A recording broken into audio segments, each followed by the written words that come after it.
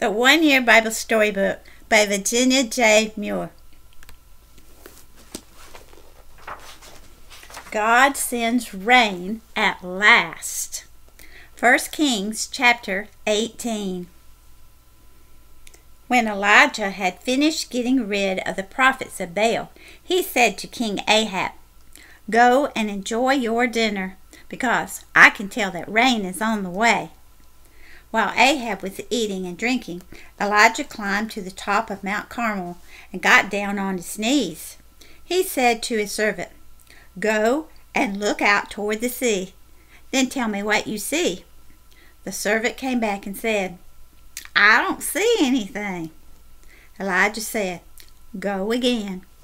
And he said this to his servant over and over, 7 times. Finally, the servant returned and reported, "Well, I do see a very small cloud on the horizon, far across the sea. It isn't any larger than a man's hand." "Good," said Elijah.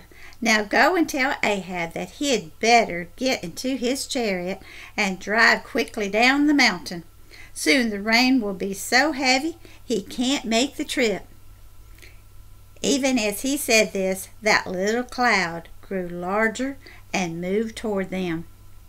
In just moments the sky became black with storm clouds.